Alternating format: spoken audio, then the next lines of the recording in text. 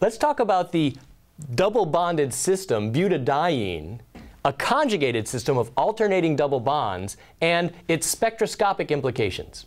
So here's butadiene, C4H6. It has sp2 hybridized carbons and 4 p orbitals, one on each carbon. Those 4 p orbitals form 4 pi molecular orbitals. They'll have a bonding orientation and energy level diagram that looks like this. 1, 2, 3, 4 pi bonding orbitals. The lowest two we'll call pi bonding orbitals, and the upper two we'll call pi anti-bonding orbitals. Now, 4 electrons from the p orbitals will fill these molecular orbitals. So we'll put those in, 1, 2, 3, 4.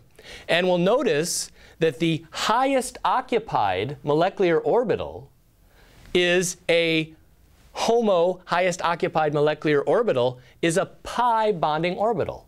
The lowest unoccupied molecular orbital, or LUMO, is a pi star, or antibonding orbital.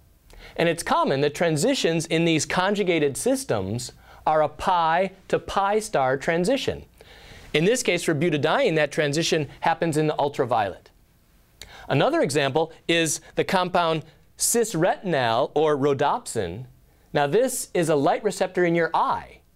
And when this absorbs a photon, that bond is weakened. I go from a pi to pi star, so the bond order here is reduced, and it allows this bond to isomerize, to rotate, and form this isomer of rhodopsin. So transretinol, or metarhodopsin.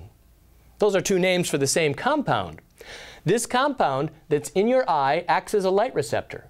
And when this transition occurs, this isomerism, that triggers a chain of chemical reactions that allow you to detect light in your eye. This is actually the light recepting molecule in your eye. So a pi to pi star transition, very important in human vision. Highest occupied molecular orbital to the lowest unoccupied molecular orbital. In conjugated systems, often a pi to pi star transition.